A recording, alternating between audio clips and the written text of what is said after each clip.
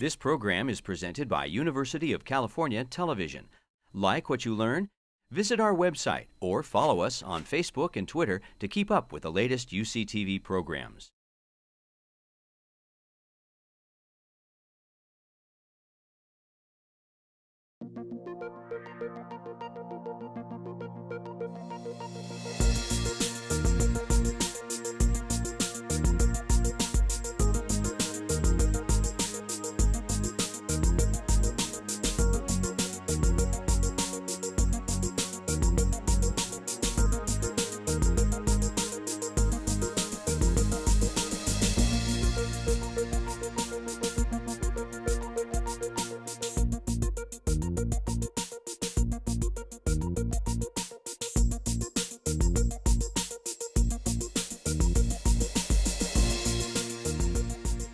Welcome. I'm Tom Nyland. I am a professor here in the Department of Psychiatry, and I'm going to tell you right up front my biased view of this topic, and biased only because of the setting in which I work in. I direct the post-traumatic stress disorder program at the VA hospital, and I've been there for about 20 years. And I do research both in veterans but in civilians, and this is, of course, a topic very much germane to my field. But one of the things I want to kind of state right from the beginning is that the topic was about disasters, and I'll actually go through Hurricane Katrina as an example. But one of the take-home lines is that that most people are resilient, and in the setting of disasters, it's still very unclear what is the role of somebody like myself, you know, in the immediate aftermath of a large-scale disaster, because many people show immediate symptoms of distress, and most people will recover. And it's very arguable about how beneficial it is to have a team of mental health people go into an acute disaster zone and sending the message that, you know, you might be psychologically scarred from this event, so let's talk to you about your mental health. It may be that it's all about timing. It's like the role of a mental health professional like myself probably isn't in the first few days after a disaster. It may be in the first month, you know, in those people who are not recovering. Anyhow, that's one of the kind of the take-home bottom line messages I want to emphasize. I am going to talk about various aspects of disasters. I will tell you a little bit about PTSD because that's what I do. It's arguable, and there's some empiric evidence for this, that different types of disasters are perhaps more psychologically impactful, you know, whether or not there's some, you know, hurricane disaster or natural event of an earthquake versus some interpersonal violence, you know, mass violence, where there's a human-to-human interaction that for, you know, in some circumstances it's easier to adjust to some natural event than it is to some mass violence where it's, you know, where you're victimized by other fellow human beings. I am going to just focus right now on that first topic here, the natural disaster, because I was kind of going off the word disaster, which is the title of the talk. But I will talk to you about different aspects of trauma exposures and how they each have differential risk for PTSD and other mental health outcomes. So this is a satellite photograph of Hurricane Katrina. And of course, you know, we all heard a lot about Hurricane Katrina because it was an extraordinary disaster. It very rapidly became it started out as a tropical storm and it became a Category 5 hurricane, you know, hours before it hit landfall. It was roughly 200 miles in diameter, and the storm surge that it brought in was close, you know, topped out at 27 feet. There was as much as 18 inches of rainfall that happened, and you know, it was a catastrophe that damaged the Gulf Coast, mostly Louisiana, but Mississippi too. And 80% of New Orleans, as you know, was flooded, 78,000 homes destroyed, 1,833 people died. There's actually a large number of people who just disappeared, and no one still to this day knows what happens to them. But confirmed deaths, 1,833, and roughly $108 billion of property damage. And these are photographs you've probably seen before. The government response, of course, came under a lot of scrutiny. There was a there was a disaster declared. Coast Guard and the National Guard were mobilized, but the fact is that it just took much longer than people thought was reasonable. New Orleans needed to be fully evacuated. 80% of the population, were attempted to be evacuated, and there were tens of thousands of people stranded. And it took many days for the National Guard and the Coast Guard to rescue everybody. FEMA was mobilized, of course, and of course it became, it was politically disastrous for the administration at the time. They had to supply housing for over 700,000 people. And to this day, New Orleans' population has not rebounded from Hurricane Katrina. So the latest, most detailed census was in 2013, and there was 378,000 people living in New Orleans proper, and right at the time of Katrina hit, it was around 455,000. There was a lot of non-governmental responses. The Red Cross, Salvation Army, the public certainly did mobilize. $4.25 billion raised in donations by the public. There was $1 billion roughly in corporate donations. Volunteer agencies provide temporary shelter, food and clothing, and again, this is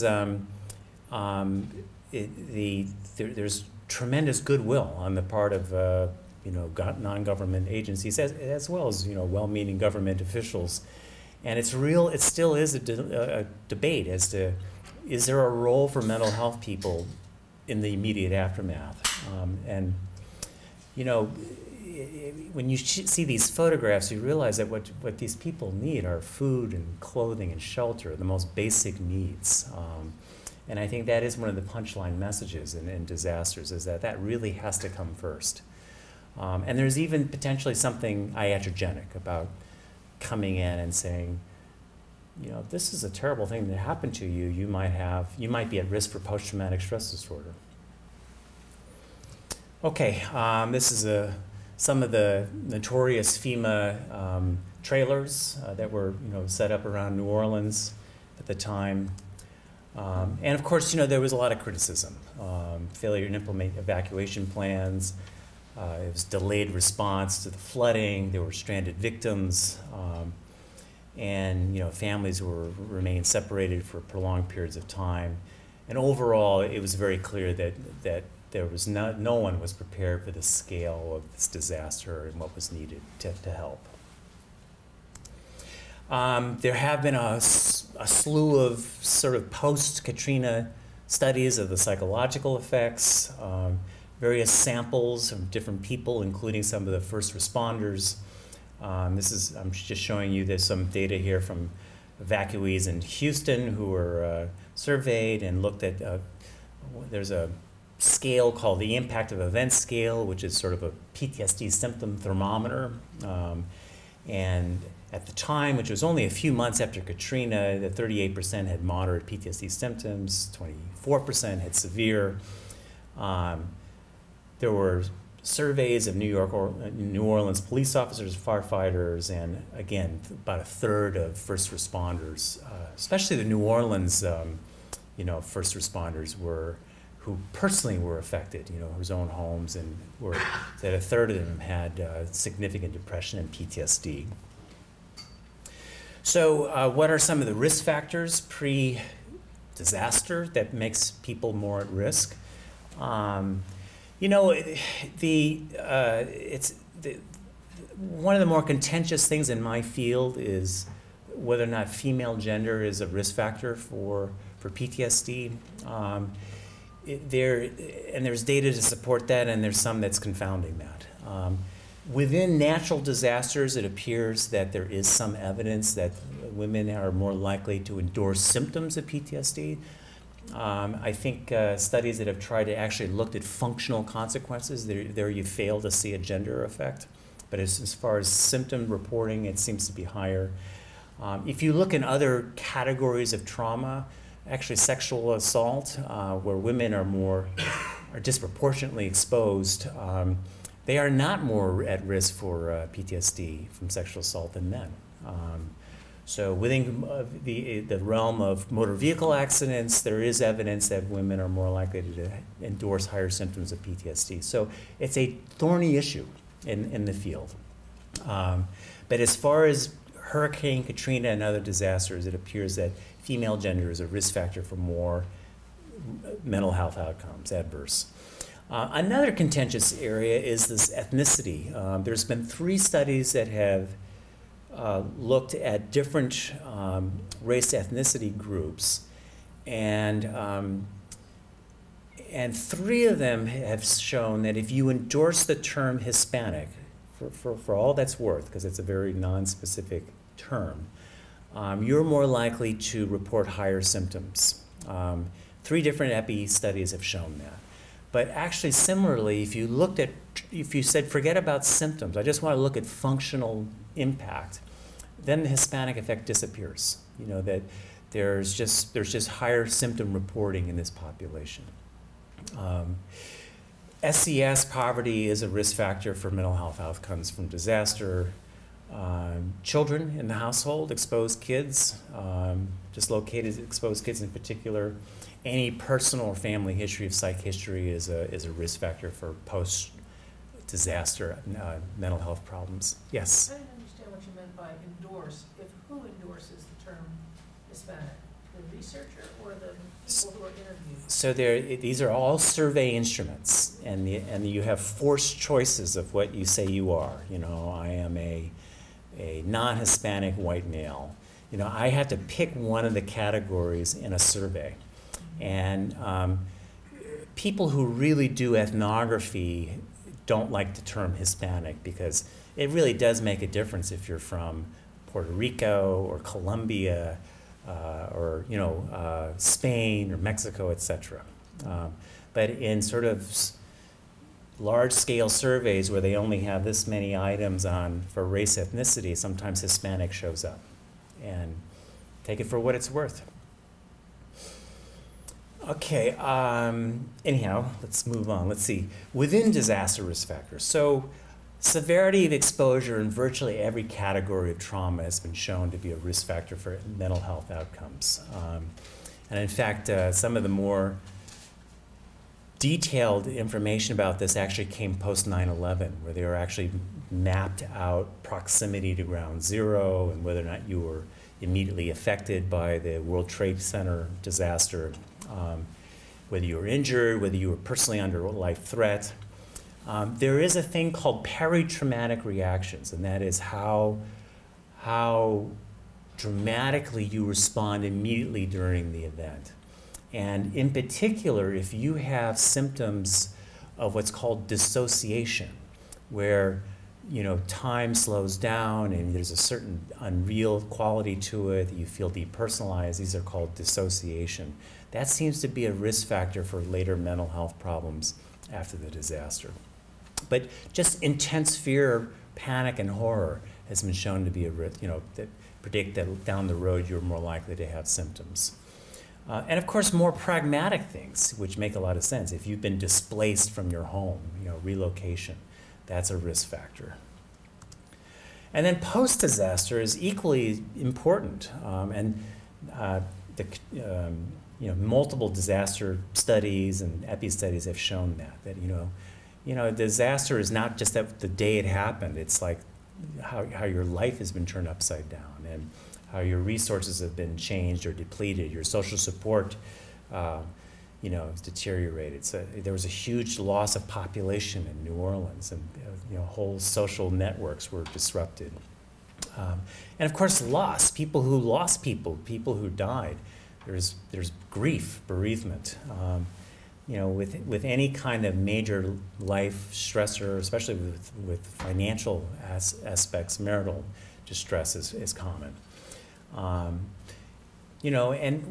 of the more sort of existential issues of being a victim of trauma is this sense of disillusionment, where how can you really feel like the world is a safe, benevolent place. You know, if you've been seen, you know, you've seen the horrors of a war zone, or you've seen the horrors of an intense disaster.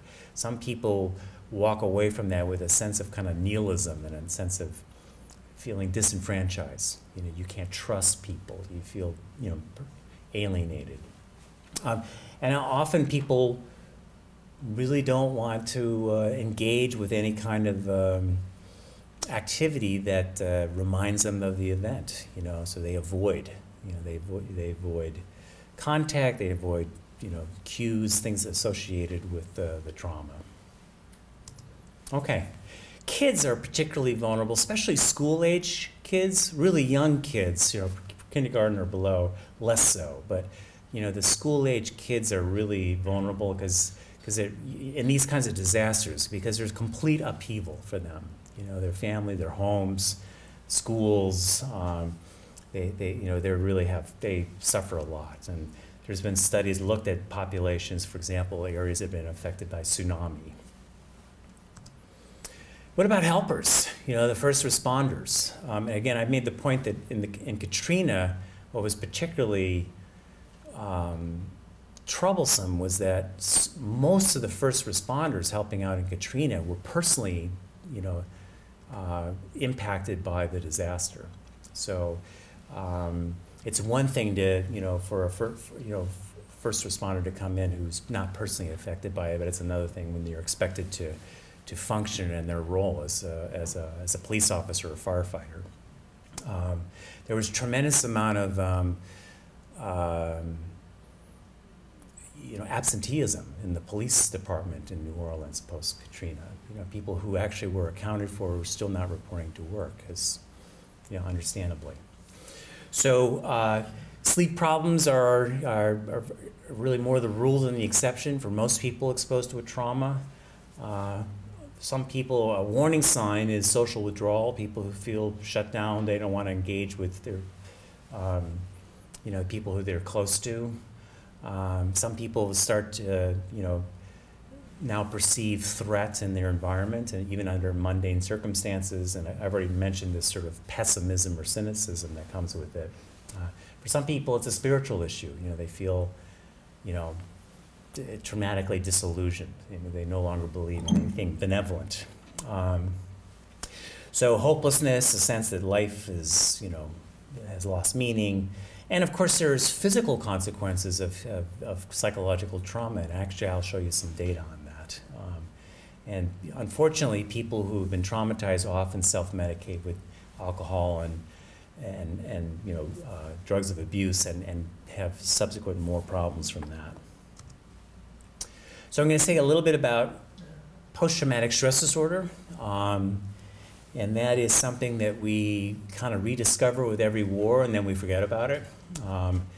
And often people think of PTSD as a VA type problem or a military problem. It's not actually. You know, the epidemiology shows that the largest population of people in the PTSD are not veterans or civilians. But a lot of the literature, a lot of the descriptive writings, a lot of the research originated from soldiers, and their descriptions of PTSD go back to the Iliad. You know, just really beautiful descriptions of Trojan War veterans with the hyperarousal and nightmares and exaggerated reactivity to minor stressors. Civil War, from the very beginning, there's been this sort of understanding of the linkage between the psychological distress and autonomic, you know, hyperarousal, so heart rate and palpitations. And in the Civil War, that was the focus of it. It was called Soldier's Heart.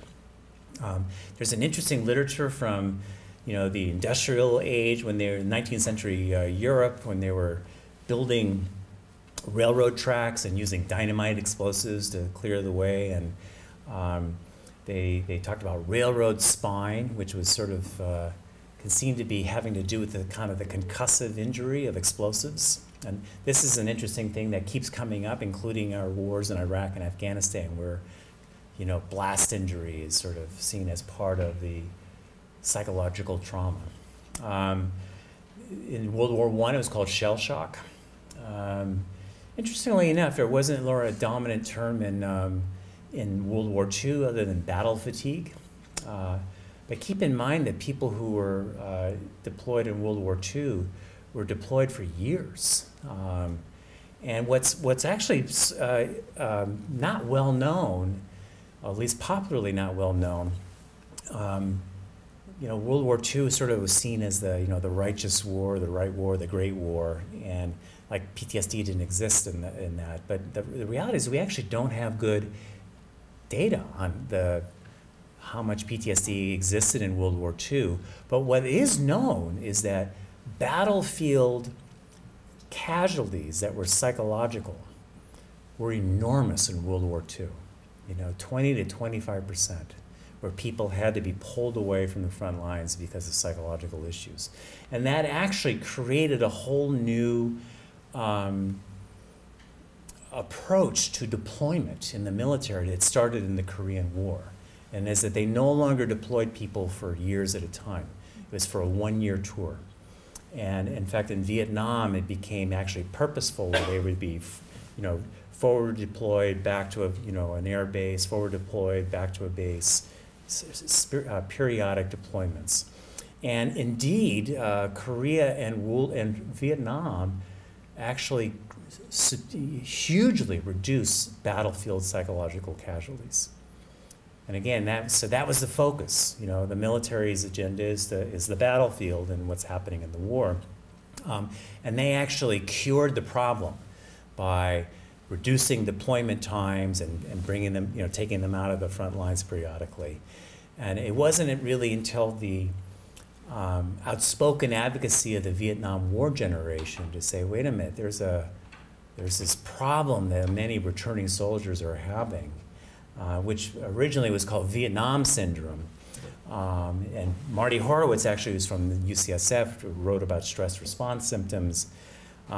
Because it was coming from veterans and soldiers, and because the VA has a compensation system, there was a lot of resistance to the idea of embracing the term PTSD. And it really took a mandate from Congress in the late 1980s to go out and do a national probability sample of everybody who served in the Vietnam War to ask the question, was it bad for you to go to Vietnam? And it was a $20 million study, and they had over 3,000 household interviews. Most of the people they interviewed were not engaged in VA care. Most of them were not had service-connected disabilities. And several years and $20 million and multiple interviews later, the answer was, yes, it was bad to have gone to Vietnam. And of course, every single study, every survey study of any deployed active duty has shown roughly the same rates of PTSD, roughly 15 to 20% people deployed in an active war zone, less so in the Persian Gulf War in 1991. So, but I want to emphasize that most people are resilient. Even most combat soldiers are resilient. And the most common outcome of a trauma is no disorder. And PTSD is just one of multiple mental health problems that can emerge in people who've been traumatized. It's major depression, drug abuse, anxiety, panic disorder, eating disorders actually emerge in people who've been traumatized. But again, I want to re-emphasize, most people are resilient.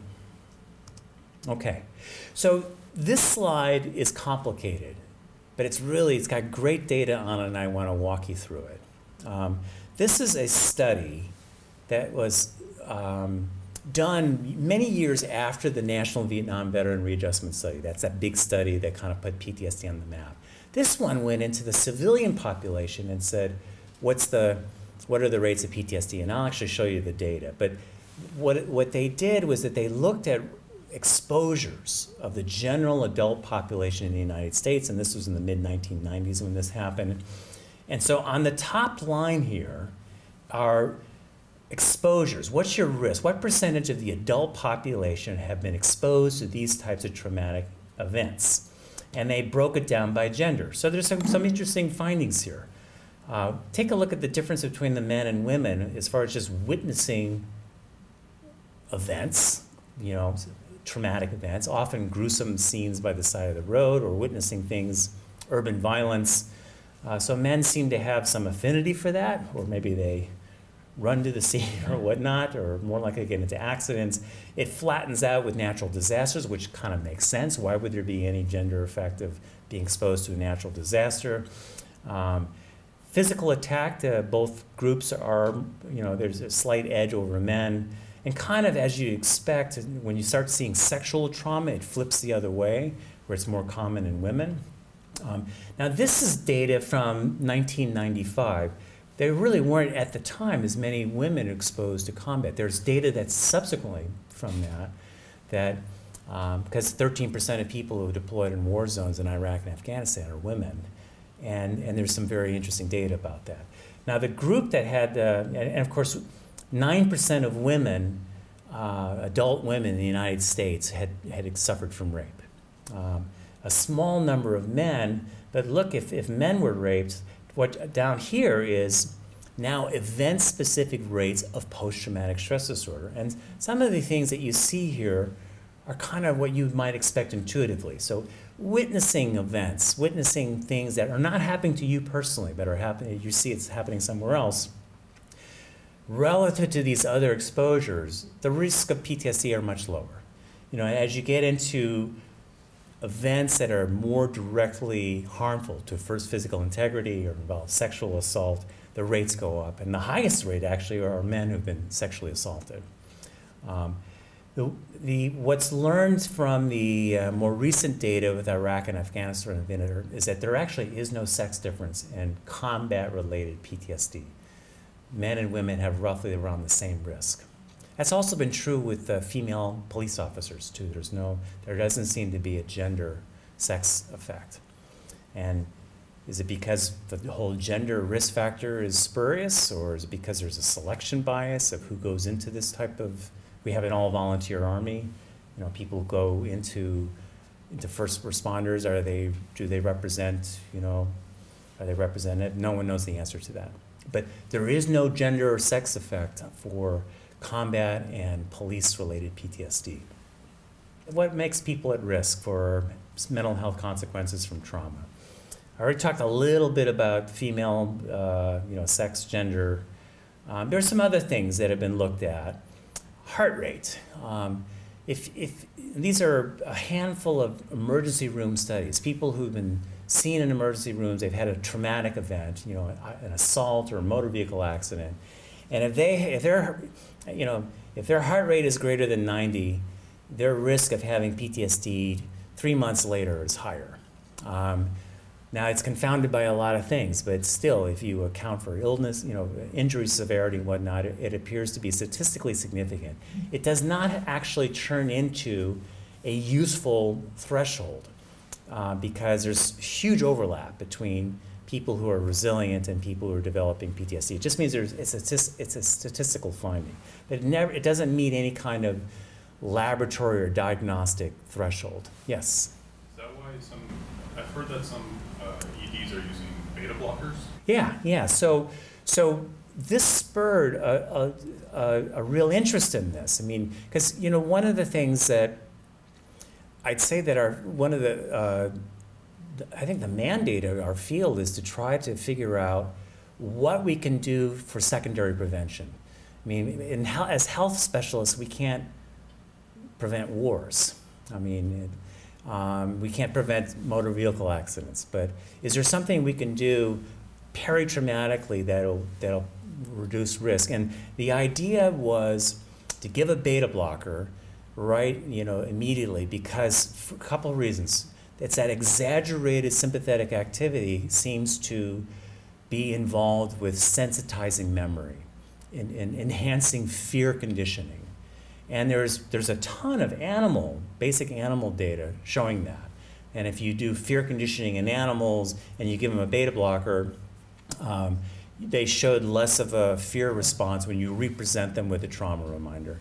And there's been a small number of studies that have actually tried to do this, and honestly, the question is still unresolved.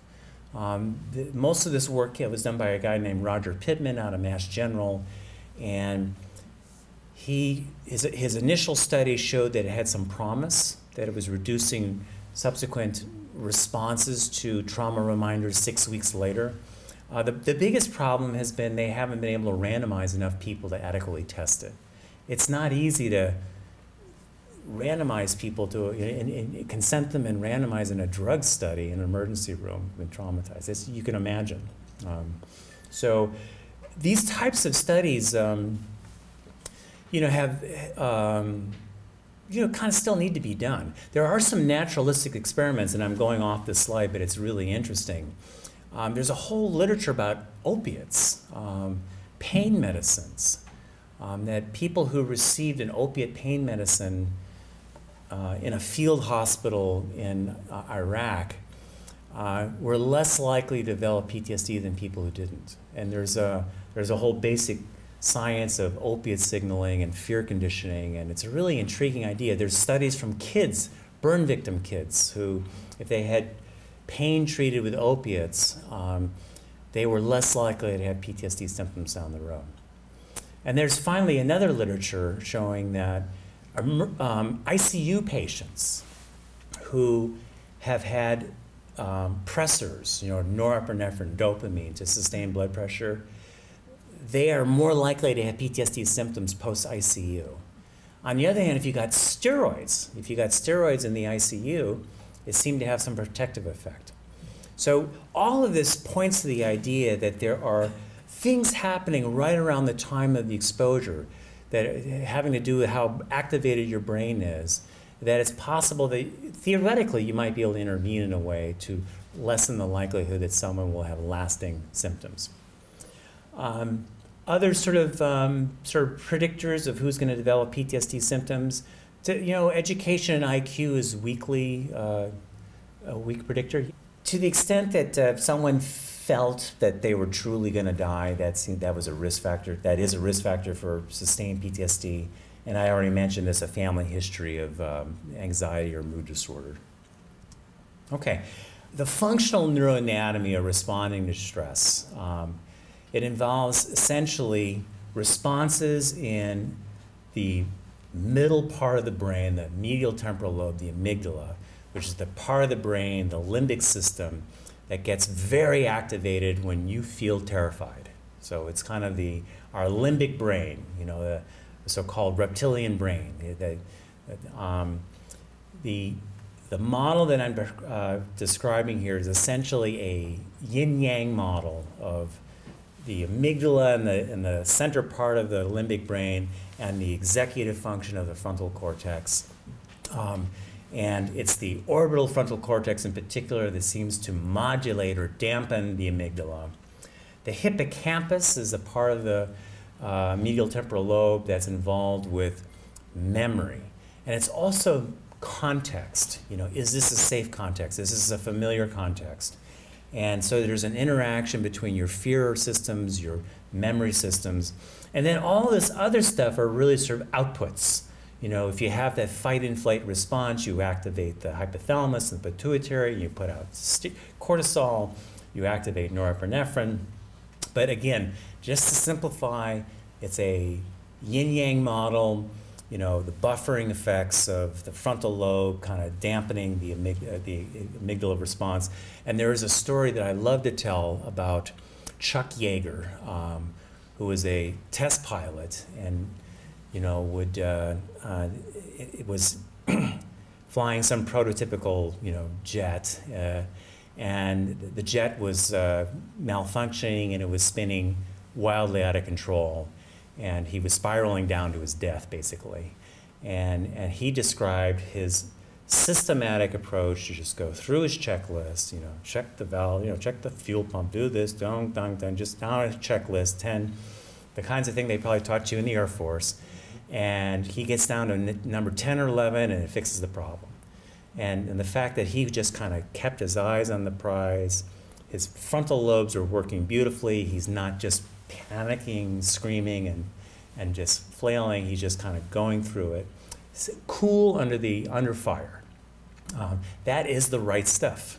That's the right stuff that the military tries to train in people. That's what the police department tries to train. People who are able to make good executive decisions even under threatening circumstances. And there's a lot of interest in trying to understand the functional neuroanatomy. Who are these people who are so resilient? And who are the people who are at risk? Okay, any questions about neuroanatomy? Okay. All right. So I mentioned that it was the epidemiology of PTSD started with a focus on veterans, soldiers. But it was really the National Comorbidity Study in the mid-1990s, which has subsequently been repeated a few times. This study was trying to understand what's the prevalence of just mental health problems in the general civilian population in the United States, the adult population. And to the surprise of many, PTSD is the 5th most prevalent psychiatric disorder in the country. And the highest population are women. 10% of women have a lifetime risk of PTSD, roughly 5% in men. Now, there's differential exposures. So women are much more likely to be exposed to sexual assault, which carries high event-specific conditional risk for PTSD. And the two most commonly studied groups are female rape trauma victims and mostly male combat veterans. That's changed in the last decade. There's been much more balance achieved here. Most people are resilient. A third of cases, though, who develop PTSD and have it at a month will still have it over many years. And those people who have PTSD over many years accrue other problems. 88% psychiatric comorbidity, the biggest one being depression. And in men, alcohol abuse. In fact, that's one of the punchline of the National Comorbidity Study, that if you have one major psychiatric problem, you're likely to have 3. Okay. As far as I guess that slide is a little dated since it says current war in Iraq, but 17% of people screen positive for PTSD, depression, and generalized anxiety disorder. And of course, the real problem here, and the real frustration for somebody like myself, where the VA did not do such a good job taking care of returning war veterans in Vietnam. The VA did gear up to take care of people coming back from Iraq and Afghanistan, but the problem is that the young volunteer soldiers, the first priority for them is not to run off and see the psychiatrist at the VA when they come back. So there's a lot of stigma, there's a lot of disinterest, and of course, as you've known, there's variable access to health care too in the VA. We're lucky to have a very good VA here. We're not in the crosshairs in the VA scandals, but that's not been true in a lot of VAs around the country. And of course, what's unique about Iraq and Afghanistan, OAF, is redeployment. And it's really just astonishing to take care of veterans who've been deployed 4 times. Really extraordinary. Okay. There is new criteria, but it's basically the same idea, that you've been exposed to a horrific event and you're haunted by it. You don't really fully recover from it. So the threat usually involves some true threat of violence or injury or death to you. And of course, it can be directly experienced, but you can see it in somebody else too and be very traumatized to it. Or even learning of an accidental violent death can be a traumatic experience for people. And of course, trauma is not just this flashbulb memory. I mean, people can be in a horrible car accident and actually have true retrograde amnesia for the event. They actually don't remember the car accident, but they actually develop PTSD symptoms because they were in the ICU for 2 weeks. And they were in PT for 6 months, and they've seen gruesome photographs of the accident scene. And they've had people again and again tell them how horrific it was, and it constructs a traumatic narrative that can take on an intrusive, quality to it. Okay, so you've been exposed to something, and then you feel as if you re-experience it. And sometimes it's in the form of intrusive memories, sometimes it's nightmares at night. And people often develop avoidance for reminders. So, for a lot of veterans who are exposed to IED blasts, just being on a highway, a crowded highway in rush hour was a scary event. And some people, that's too much, and they avoid that. And just think about how impaired you'd be if you couldn't get on the highways, and you live in the Bay Area.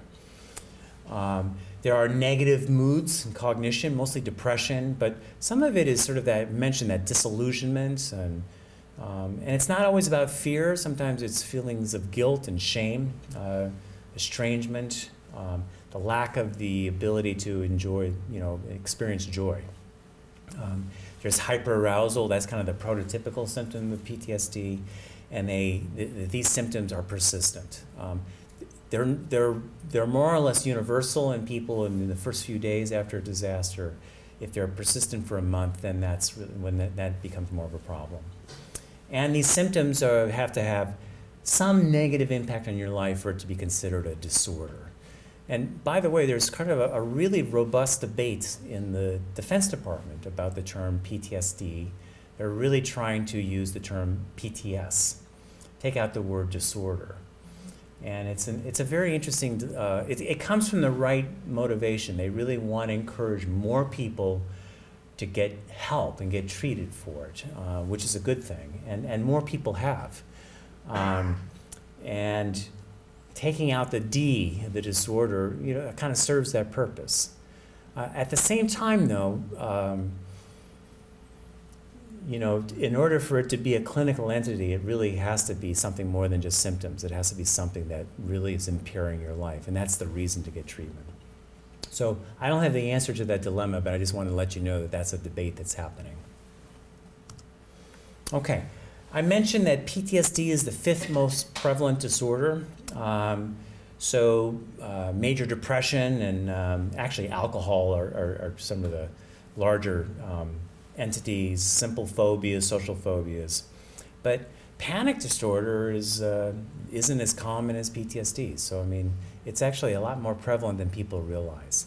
And maybe you don't realize it because trauma often has elements of shame and avoidance that people won't volunteer that they've been traumatized. They prefer not to. So the real issue is the longitudinal course. Arguably you can say that what the real issue is recovery. What is the normal recovery? Now let me go back on topic about disasters. What were the things that actually predicted recovery in Manhattan post 9/11? Most people did recover. There was a flare of symptoms. They had these beautiful telephone epidemiology surveys of lower Manhattan. And sure enough, there were high symptoms of PTSD in the first 6 months post 9/11. But repeat assessments showed that most people are recovered. And what facilitates recovery? It's more social support, interpersonal engagement. Negative life events, is a negative, risk factor for persistent symptoms. Did you have a question? Doctor, I know people that were there. What we see in them is something we call cognitive dissonance, where their belief structure is so powerful, it denies and blocks their ability to accept the information they're experiencing in real time. So they delay, they're behaving, they're following orders, they're working there, they're cleaning up, they're taking the dead bodies out and all. They're in a state of horror, but they're not experiencing it because they're cognitively disassociated from the experience. However, the trauma doesn't go away. It's just delayed. Unfortunately, it's delayed until a point where we don't have any treatment for these people and they're really struggling. But is that something you witness in veterans also? Or? Absolutely, yeah. I mean, in Vietnam they said, "Don't mean nothing," right? And they actually, there's actually part of training is that you have to deal with sort of the pragmatic aspects first, and then you can sort of consider the psychological consequences later. But I will say, on a more positive note, is that people who've had sort of delayed symptoms or systems that, people still can get better, even if they delay years before they get help. Okay, so the question was, is there a cumulative dose response for adverse mental health consequences? And the answer is definitely yes. In fact, there's been really nice work done with surveys of people doing multiple deployments of going to Iraq and Afghanistan, and there's no question that the larger number of deployments increases the risk of PTSD and other symptoms. There have been other studies too, looking at, there was a study actually done in Kaiser years ago called the ACE study, Adverse Childhood Events study, and that cumulative exposure did increase the risk of mental health problems and actually increased the risk for physical health problems too, heart disease and other metabolic problems. Yes? Isn't there a doctor that specializes in that solely in the baby? Yes. Right. And actually I have colleagues at the VA doing the same thing, doing work in studying cardiovascular disease. And cumulative trauma exposure there's cumulative exposure risk for both psychological and physical health consequences. Okay. All right, so what are risk factors for PTSD? I think I actually mentioned most of these. I was starting to talk about education is weakly protective, but the lion's share of predictive power is in the severity of the event. Okay, so unfortunately, as I mentioned, it's rare that PTSD just exists in isolation, so often people with chronic persistent PTSD do develop other problems, alcohol and drug problems, particularly in men. 50% of men with chronic PTSD will at some point in their life have a diagnosis of alcohol abuse. And that does seem to be the drug of choice for a lot of returning soldiers. And there's higher rates of aggression and violence, there's higher rates of suicide. I've already mentioned dissociation, but probably the biggest impairment is the interpersonal consequences, the becoming distant and cut off and disenfranchised, which affects work and relationships and ultimately can lead to calamitous consequences like homelessness. These are some of the comorbid risks, and you can see that there's high rates of depression and generalized anxiety disorder, panic, but the big sex difference is around alcohol and drug use, higher in men.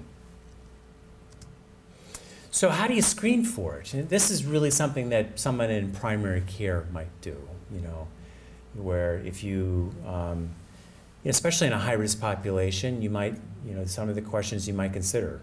What's the worst thing that's ever happened to you? How did you react when it happened? Do the memories of this event still bother you? Did you get over it?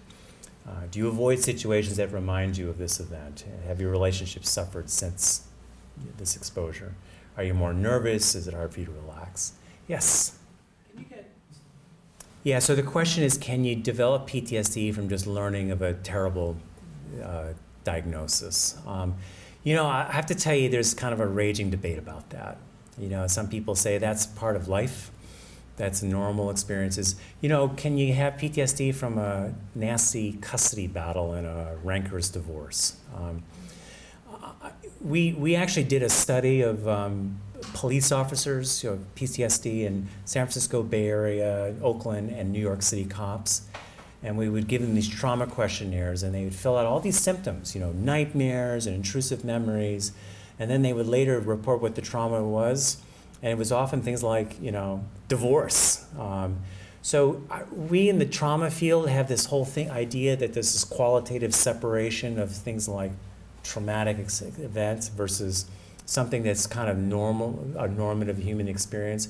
But as far as the psychological responses to it, you can still have all the same pattern of symptoms: intrusive memories, nightmares, avoidance of memories. So I think the answer is yes.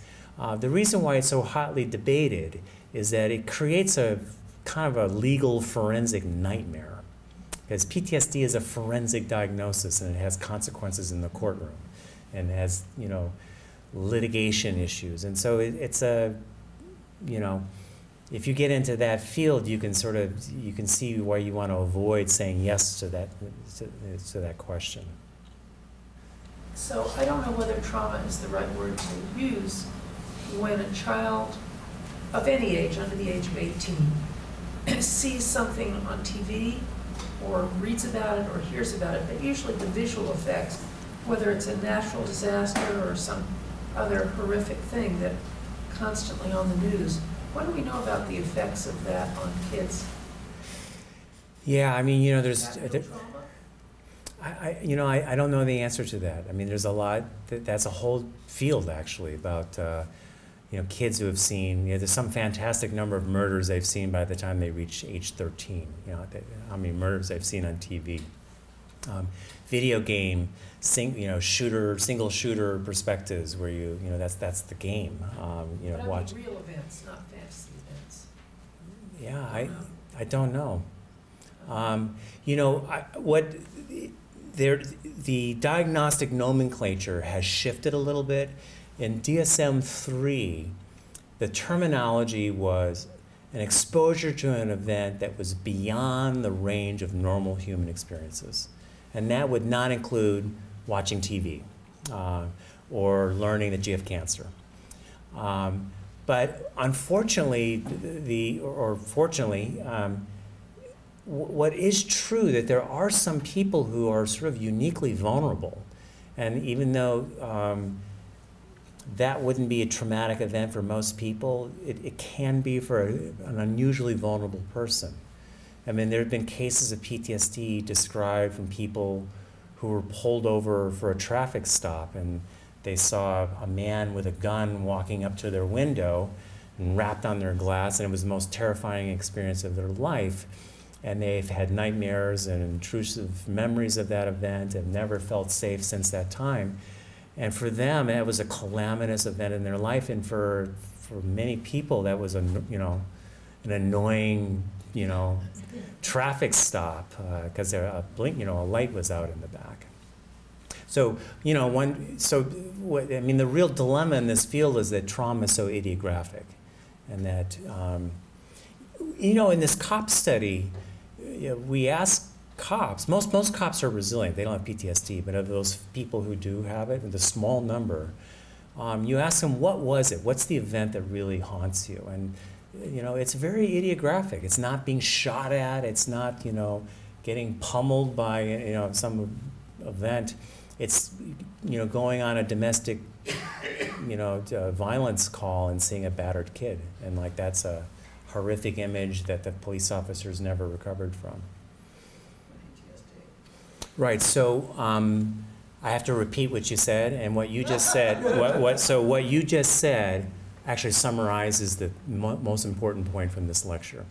And that is that the most important thing to do in a disaster zone is to foster interpersonal social support. That is the most important thing to do. And actually the Manhattan data really underscore that. Thank you for pointing that out. That it really is. And actually, you know what the biggest risk for soldiers is? When you know, multiple deployment soldiers, guess what it is? It's separation from service. So they have this, they live in a community that understands what they experience. And when they leave that they're really, you know, that's the real stress. Isn't that part of why they re-enlist? Absolutely. Shame. Absolutely. Yes. Desire for that brotherhood. Yeah. Okay. I'm going to talk a little bit about neurobiology, just for a little bit. And that is that, you know, I mean, there's good news. The good news is that we as adults are still capable of growing new neurons, you know, new neurons, neurogenesis. And it is true that stress has a negative impact on that. That bad, you know, severe stress reduces the growth of new neurons, even in the aging brain. And of course, there's a whole literature looking at the hippocampus is where there's a certain part of it where these new neurons are capable of growing.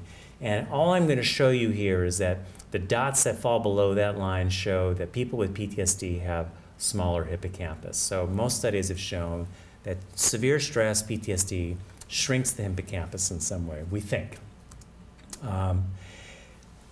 Now, having a smaller hippocampus to begin with, as was demonstrated by this twin study, identical twins, where the hippocampus size of the unexposed twin actually predicted PTSD symptoms in the exposed twin. So in other words, having a smaller hippocampus was a risk factor for developing PTSD. And then we also know that PTSD, untreated and persistent, is a risk factor for dementia. So what's happening to the brain over time? And this is some work that Val Cardenas-Nicholson did from our group years ago, looking at accelerated atrophy in people with PTSD. Okay, but then on a more hopeful note, another person from our group, Brigitte Apfel, published data on hippocampal volume, and people who recovered from PTSD were no different from controls. So it's scary, right, that hippocampus can shrink, but hippocampus is a very plastic structure, and there's evidence of recovery. And I'm a sleep researcher, actually. I'm a sleep PTSD researcher, and sleep is a really big, important part for why our brains recover. And sleep is very much involved with healthy new neuron growth, even in the aging brain. And this is just show you that the higher your insomnia ratings are, the smaller the volume of this area of the brain where these neural stem cells grow. And I'm going to kind of breeze through this. This is also showing that higher symptom severity of bad sleep is associated with smaller volumes, not just in the hippocampus, but actually in total cortical gray matter. All right. And then on the encouraging side, treatment. In this case, is a treatment with an antidepressant has been shown to actually increase the size of the hippocampus. So we're adaptable, we're flexible. And even people who have had PTSD for many years can show adaptive changes with treatment. And in fact, that's one of the questions that we've been pursuing in our research studies is, does treatment actually increase the size of the hippocampus? And we've had several studies that were underway. One is looking at targeting insomnia. We're in the middle of an exercise study in collaboration with the Osher Center. We call it integrative exercise. It's a mix of mindful breathing with strength training and aerobics for people with veterans with PTSD. And we're doing imaging pre and post, and we're in the middle of that trial. You had a question? Yeah, can you explain why a smaller hippocampus would affect that? I don't really understand. Why it would change, or? I would actually think it'd get bigger, so that's kind of the fear response, right? So the hippocampus, you need a good hippocampus, a healthy hippocampus in order for new learning.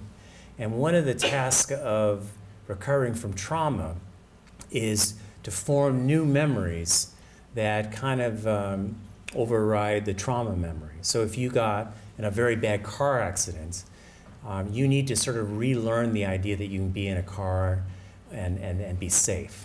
You know, we were talking about this person who had a terrible plane accident or was in a disaster and got on a plane a week later. You know, you need a healthy hippocampus to learn that you can get back on a plane and be safe. But the other thing is that the stress hormones and stress neurotransmitters have potentially a toxic effect on the hippocampus, and treating PTSD appears to alleviate that too. So there are multiple issues. You know, aside from insomnia and exercise, these are the two trials that we actually are doing, some of the things that we're hoping to do is looking at pharmacotherapy, but also risk factor reduction, smoking cessation, health behaviors, you know, to improve brain health. Yes? A question about that. So if it's sleep that is natural sleep, does it vary from sleep that is precipitated by something like trazodone? Yeah, no one knows the answer to that, but it's a great question to ask. Yeah, see, we're doing it with behavioral treatment because we don't want to have the drug confound. Because, you know, let's say you do show some effect on the brain, is it sleep or is it the presence of the drug? So it's easier to test that hypothesis with a behavioral treatment. But it's a really good question, and it's you know, there have been studies that are looking at different features of sleep on and off drugs, and the literature is mixed. You know, the ability, there's something that happens during sleep that's really quite extraordinary. There's a more interstitial fluid that's called glymphatics that help clear, you know, proteins that are been secreted during the day, and you need this kind of flushing of the brain that happens during the night. It's really kind of, it's a recent discovery. It's got everyone excited because there's a 61% increase in interstitial fluid volume in the brain during sleep. And it helps clear amyloid and tau and things that are involved in neurodegenerative illnesses.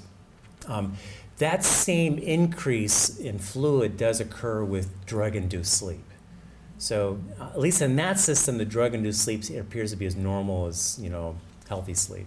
But in other things like the effects of sleep on sleep-dependent learning, the drugs are not helpful for that. Kind of as you'd expect, because the drugs often have their own effects on memory. Okay. Is chronic PTSD associated with accelerated aging? We actually have data that it is. Christine Yaffe, who's also on our faculty, published years ago. We've been looking at, with Liz Blackburn, looking at telomeres and show that they are shorter. Telomeres is a sort of a molecular surrogate marker of aging, cellular aging. And we've got a couple of studies that I'll tell you a little bit about looking at this question. But this is the data. This is looking at in a veteran national VA database, comparing veterans with and without a diagnosis of PTSD, and the cumulative rate of dementia is double.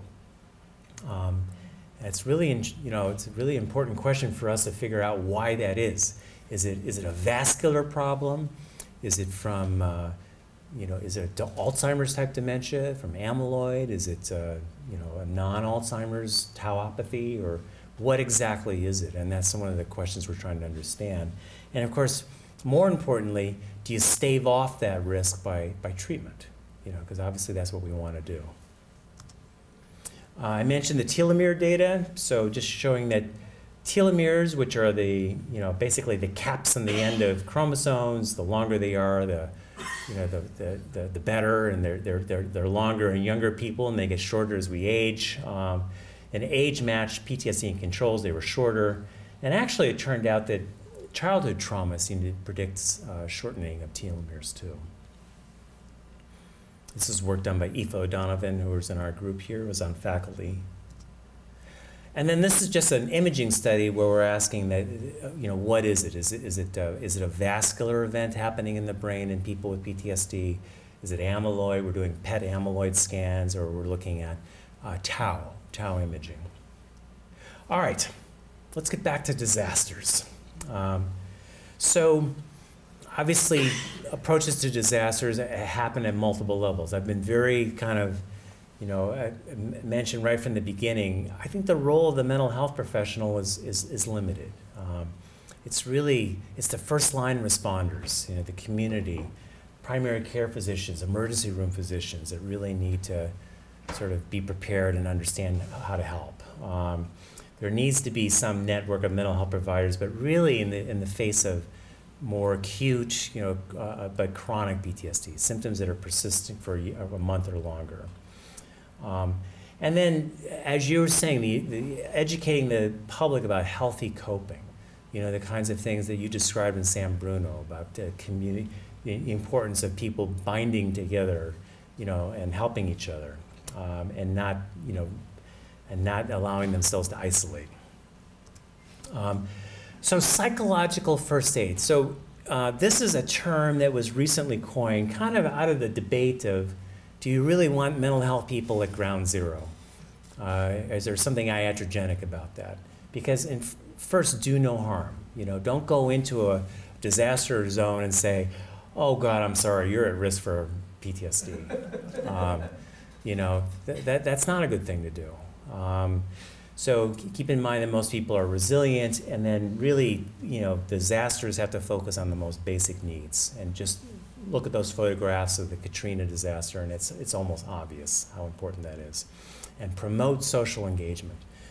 That is, I really believe that is that take-home feature for people who have lost people, have deaths. Of course, we have to attend to grief.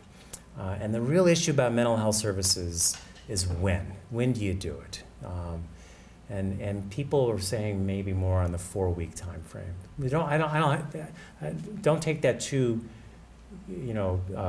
seriously, but it's a reasonable time frame. Most people are going to have symptoms for a few days or even a few weeks that are going to remit. Okay, what's been done? I'm going to spend a little bit of time talking about psychological debriefing. There was a whole literature on that, and it was kind of an attractive idea that you get people to put words, put feelings into words, create a narrative, and maybe by having a story, a narrative through debriefing, you would make people, they would organize the trauma better. And so this was really started in the military. It was actually adopted very much by police and fire departments in the 80s. It was still persistent in the 90s and post 9/11, but most people have steered away from it, and I'll show you why. There have been these cognitive treatments, cognitive behavior treatments called exposure therapy. I'll tell you a little bit more about that. And there's been a handful of smaller studies looking at sort of supportive counseling, dynamic psychotherapy. And we already talked about the propranolol study. It's a very interesting idea.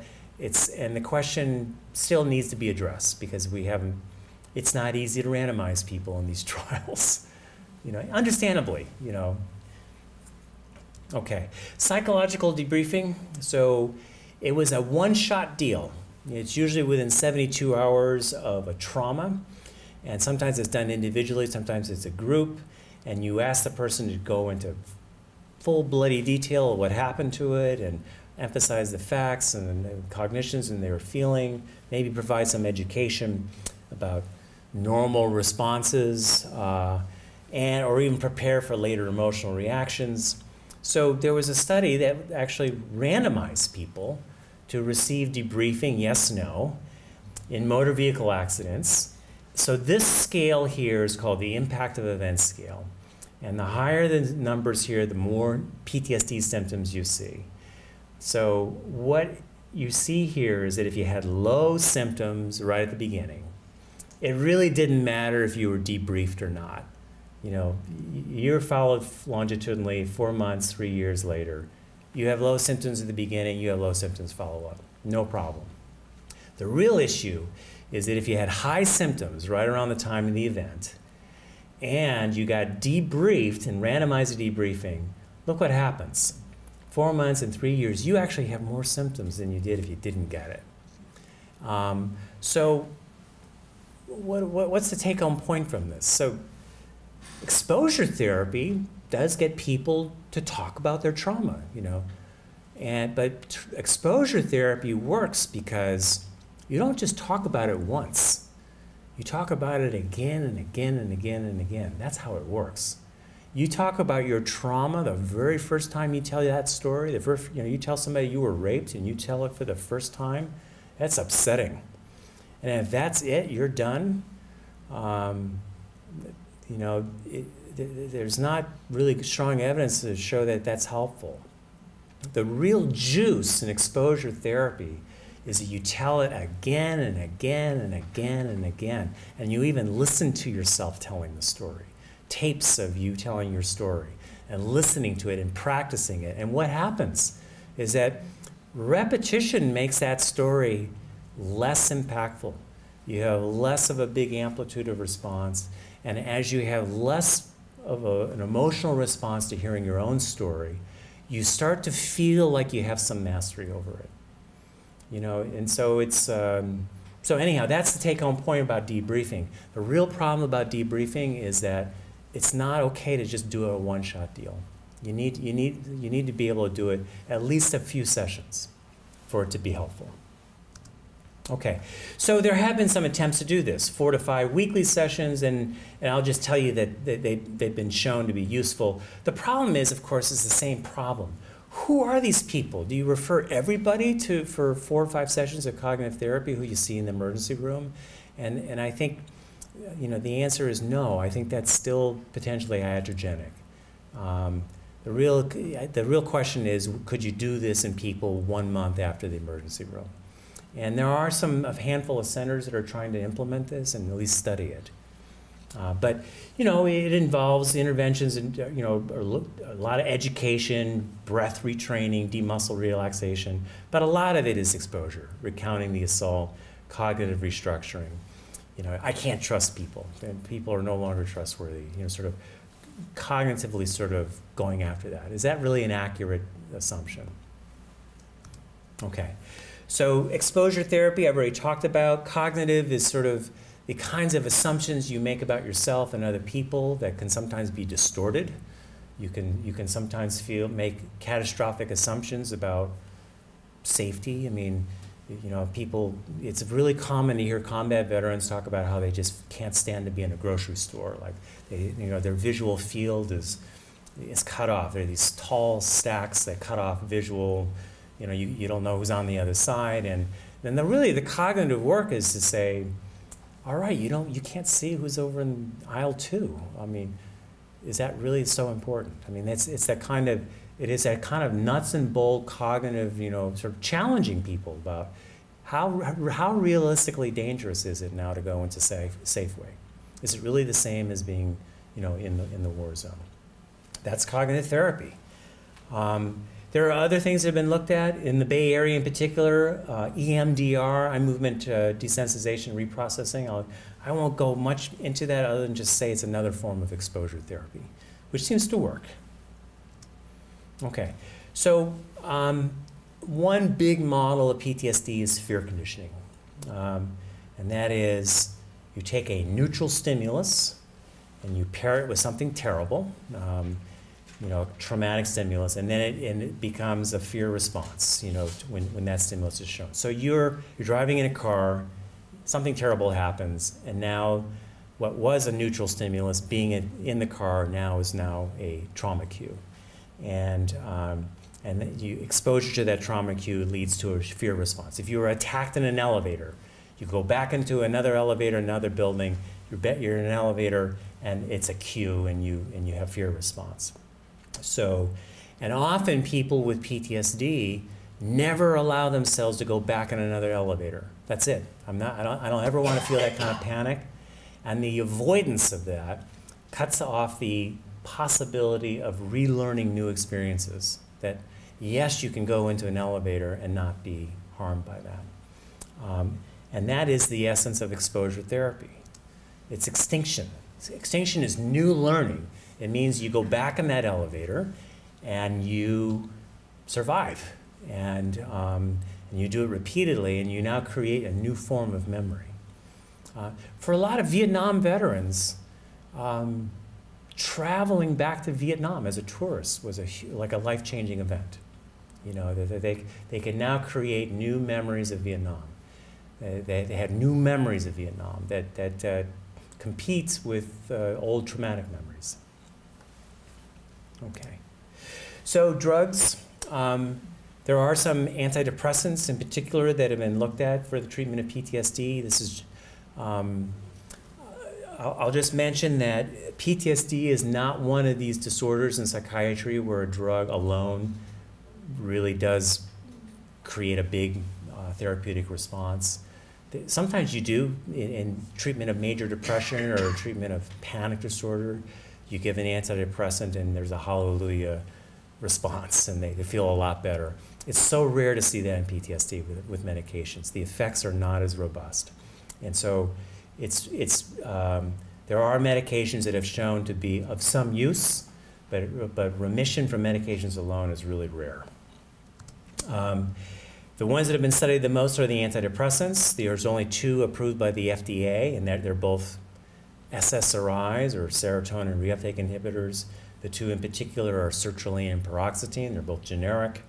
Other studies that have been looked at, other antidepressants, are venlafaxine, duloxetine, nifazodone, trazodone, mirtazapine. There's been, I'll talk a little bit about this category here, this adrenergic inhibiting agents. And I already mentioned that there's very little data about benzodiazepines, and it was not very encouraging. Almost no data on anticonvulsants, and the data on atypical antipsychotics is ugly. You know, it doesn't seem to work, and they have a lot of metabolic side effects.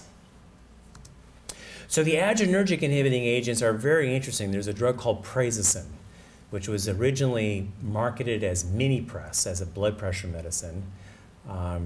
It turns out it's not a great blood pressure medicine. You know, chronic use people don't really show a big drop in blood pressure. But it does show, it's been found at night to help with nightmares. You know, you give people with nightmares this drug and they seem to sleep a lot better. And their broad PTSD symptoms seem to get better. And it's a very attractive idea because it's a short half-life drug. It's not a psychiatric drug. And it's not, as, you know, people don't feel sedated or altered during the day. So there's been a lot of excitement about prazosin, and it's dirt cheap, it's generic. So yes, so prazosin targets a certain type of adrenergic receptor in the brain that's actually in the amygdala, and it seems to be in the areas of the brain that we think are very much involved in PTSD, you know, the amygdala, hippocampus, and it seems to really help regulate sleep.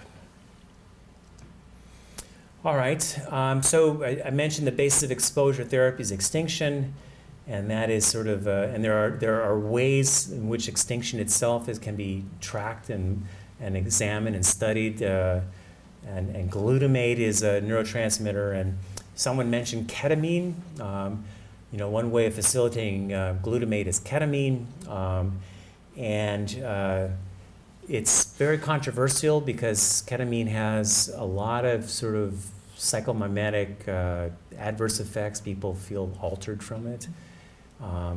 And I'd say the jury is out. There is one controlled study of a single dose of ketamine that seems to have been useful for PTSD, but it's, you know, its use in chronic PTSD is really not known, and there's a lot of reasons to be worried about it.